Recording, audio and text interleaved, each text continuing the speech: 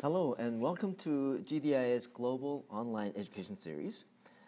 Today's topic is the soft tissue around dental implants. This is a very interesting topic that I particularly like myself. It is, however, quite a poorly understood topic amongst clinicians and many times quite controversial as well. So I would like to spend the next 20 minutes discussing my thoughts, my personal approach to many of the pertinent issues. I am a dual board certified periodontist with full-time practice, and I am one of the instructors in this organization called Global Dental Implant Academy. What is the function of soft tissue? I guess when we try to understand the implant field, we really should start to understand the soft tissue around natural teeth as a baseline. Soft tissue around teeth serve many functions. First and foremost, it is a part of the apparatus for attachment of teeth for dentition. Within that complex structure, there is immune and defense system that is quite vital to resisting periodontal assaults and other infections and inflammations. It is also, however, a nice drape. It is the outermost layer of the structure. It is a drape, and it provides the beauty and the cosmetic aspects of teeth and the surrounding structures. Furthermore, it is an important supply for vasculature that is going to supply not only the vital tissue in the area, but namely bone that, the alveolar bone that supports the teeth, and the housing for that is within the soft tissue drape. It is therefore nourishing the bone. It keeps the bone from constant remodeling and from being resorbed in an unnatural way. So generally speaking, we would like to have abundance of the amount and the type of tissue that's most favorable, that is keratinized mucosa around teeth and implants for that matter. Too much. Well, too much is sometimes not a good thing. In this particular case, I have an example of a lady who sought professional care because of abundance of tissue. This was actually secondary to a gingival grafting attempt, and as a result, it didn't turn out to be so pretty. So she comes back, and over a period of time, I have done multiple surgeries to try to reduce the amount of bulk of the soft tissue, mainly for cosmetics, but also when you have too much soft tissue, that soft tissue gets in the way. It causes what's called pseudo-pocket, where bacteria and food debris can be trapped underneath the soft tissue and causing inflammation and the progression of periodontal disease. You see, soft tissue can be classified into two distinct types. I guess it's like being dichotomous, being rich and poor. You're either going to have abundance or thick biotype, or you're going to have what's called a thin biotype.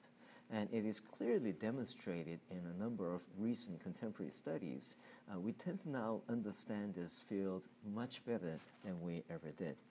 The thick biotypes have abundance of blood supply. It tends to preserve the bone and the structure as well, but it has its own side effects, as we mentioned, pseudopockets and whatnot, sometimes a cosmetic issue. Too little causes more chances and risks for recession, as well as overall shrinkage of the tissue with time, with extractions, with other activities. So too much sometimes may not be the best thing. In this situation, too much was a cosmetic issue. As you can see here, what we call the excessive gingival display, or the so-called gummy smile, is not the most attractive thing in many situations. It's also called altered passive eruption. Many times patients will seek care just to get rid of this problem, and sometimes it's as easy as using a blade or a laser, any type of cutting instrument to excise the excess tissue away. Many times it requires bone architecture change, meaning it requires full thickness flap and full osseous contouring to change the bony architecture to present soft tissue that is not only harmonious cosmetically, but in function as well. There are pathological issues as well, like this young boy that I had treated a few years ago. This is a medical condition where there is excess tissue overgrowth, It even impedes the eruption of normal teeth, and in this situation, the only radical method to treat this disorder was to take out the excessive fibrotic tissue as well as the deciduous teeth that were unerupted or not being erupted in a normal fashion. This gingival fibromatosis is a condition many times a surgical intervention is absolutely necessary for that. What about the opposite, too little? Mainly in the people with thin biotypes, it is very prone to get gingival recession from as small of a risk as normal tooth brushing function, abrasive food, eating and using fibrotic food a lot. Many of these issues can lead easily to gingival soft tissue and bone being lost. This is one of my cases where gingival grafting was done to bring the soft and the hard tissue back on the root surface that was previously exposed. And the root coverage procedures, such as this one, utilizing subepithelial connective tissue grafting, is a very commonplace in contemporary clinical dentistry. This is yet another case where post-orthodontics, there was severe gingival recession, as well as what we define as the mucogingival defect. A mucogingival defect is defined as when there's not enough keratinized tissue or seal effect, which I won't get into. And cases like these are rather predictably treated with many forms of gingival grafting techniques readily available in contemporary dentistry. Yet another case where soft tissue is on the thin side, had suffered gradual loss of generalized recession over the years, and this required rather complex intervention by an interdisciplinary team. Old case requiring alloderm, platelet-rich fibrin, platelet-rich plasma rather, and full mouth reconstruction using veneers and other modalities. Now, this is a little more contemporary method where mild to moderate recession was treated by a tiny hole, namely the pinhole surgical technique innovated by John Chow, locally from Southern California. And cases like this, within several weeks, we have a magnificent result where the tissue abundance is recreated with rather conservative and very simple surgery. What is important to note here is that gingival recession isn't merely the loss of the gums. That's what many clinicians and lay people think alike. Gingival recession has a much more serious consequence, and that is recession means there's bone loss. So gingival recession equates bone loss. If the bone was not lost, you would not have gingival recession. Another way to look at it is if true gingival recession was purely soft tissue, one should expect to see exposed bone, but that is never the case. Once recession happens, you're not going to see bone, you're going to see the root surface, which means bone loss, bone damage precedes gingival recession, and that is a catch-22. With not healthy soft tissue, you're going to get gingival recession. With not healthy soft tissue, you're going to get bone loss. So these two types of the biological types, thick type and the thin type, can have certain implications when it comes to dental implants as well. This is a case where when the patient smiles, it is quite dramatic as to the impact of lack of soft tissue. A lot of poor decision-making was done, implants were placed not in the right position, and so forth. This is yet another case where an implant is supposedly clinically successful, but from a cosmetic point of view, it is far from ideal. Yet another case where soft tissue could have been handled better. Perhaps there's not enough bone, perhaps there's something to do with the positioning of the implant. But these are all nonetheless a soft tissue problem that we have to deal with in order to get the case to be maintainable in the long run. So around dental implants, same concept does appear. In order to preserve bone, which is so vital in the long-term maintenance of dental implants, soft tissue plays a vital role. So let's look at the soft tissue around dental implants briefly. Soft tissue around dental implants behaves rather differently than soft tissue around the natural tooth. This is a cross-section of a natural tooth. And graphically speaking, we're going to see circumferential fibers. We're going to see the interdental fibers that connect from one tooth to the adjacent tooth. We're also going to see peripheral or 90-degree perpendicular fibers, namely Sharpie's fibers. And in reality, it's a combination, a network of many of these different fibers arranged very, very tightly in a network that allows a soft tissue seal and complex immunosuppressing type of network to be present around each and every tooth. Mind you, because soft tissue junction around the tooth is a major portal for possible invasion of bacteria and foreign body, this is rather a complex structure that was well built in nature. When we try to replicate this with dental implants, we have not the greatest time in doing so. In fact, the earlier implants had this pattern of scarring tissue, and the scar or the fibrotic tissue was body's kind of a desperate attempt to try to seal off around an implant junction. It is supplemented by horizontal and vertical fibers, but nonetheless, it is just not the same and not as complex as in natural tooths. Now, there are many new implant designs that do a better job, but we'll go into that in just 1 minute. Once we have an implant soft tissue junction that is imperfect, this is kind of the analogous situation. A little kid that needs tight clothing, but rather has an opening. And in that opening, we can have a lot of things invade, literally come into that area. So a good parent should be fitting a child with, in harsh weather and environment, tight-fitting clothing, such as a turtleneck. And therefore, we can have this nice seal effect. So this concept of seal has been talked about for many years. I'm talking about a seal, not the animal, this cute guy.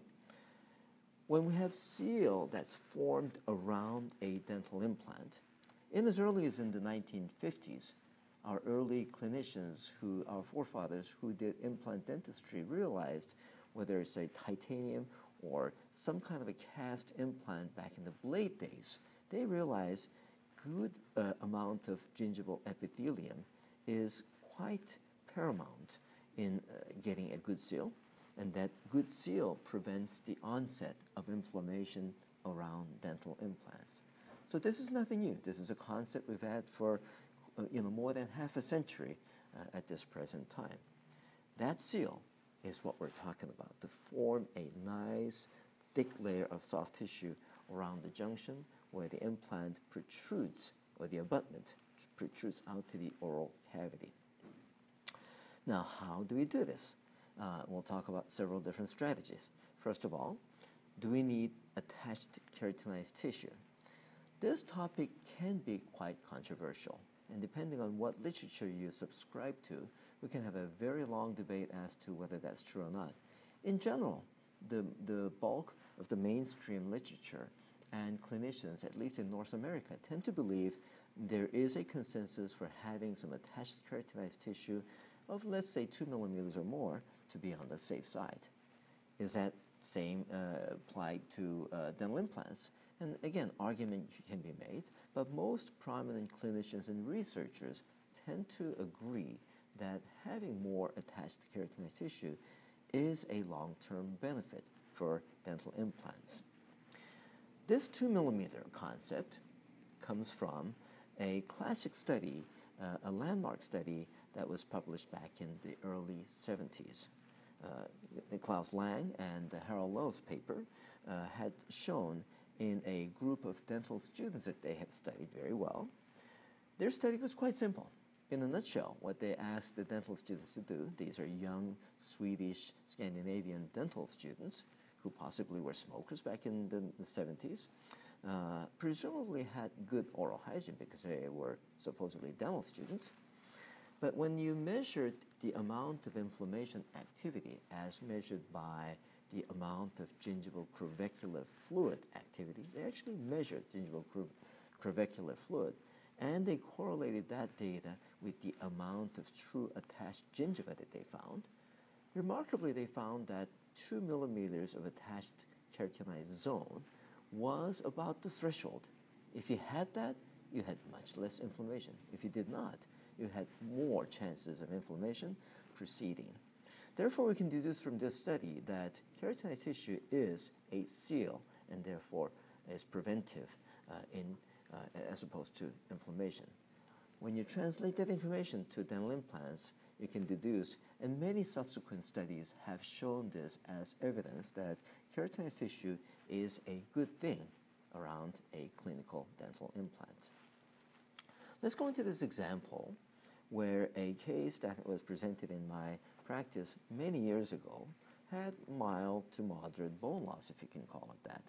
You can see the lack of lamina dura. Therefore, it is probably within normal limits, depending on how you subscribe to this concept of crestal bone stability. To me, this doesn't look very happy. Well, the clinical symptoms were that the patient actually had pain and discomfort. And the patient could not brush the area well. The patient really had some tough time. Clinically, when it was examined, it was quite evident that there was lack of keratinized tissue on that first molar mandibular implant.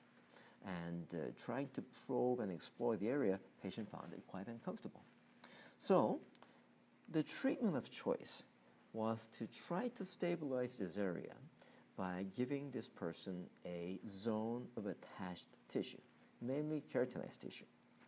So the treatment modality that was chosen was to take some epithelium freed up from the palate. That's why we call it free gingival graft.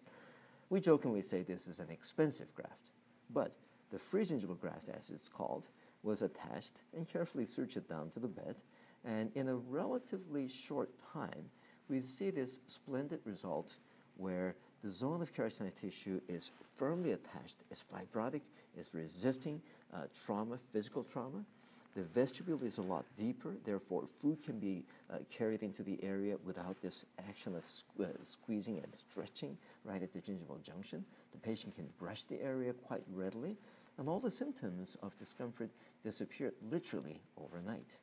So we know from these keratinized tissue and examples that building a good quantity of soft tissue is one of the keys in soft tissue management, or the principles of managing soft tissue around a natural tooth, and much more so around a dental implant.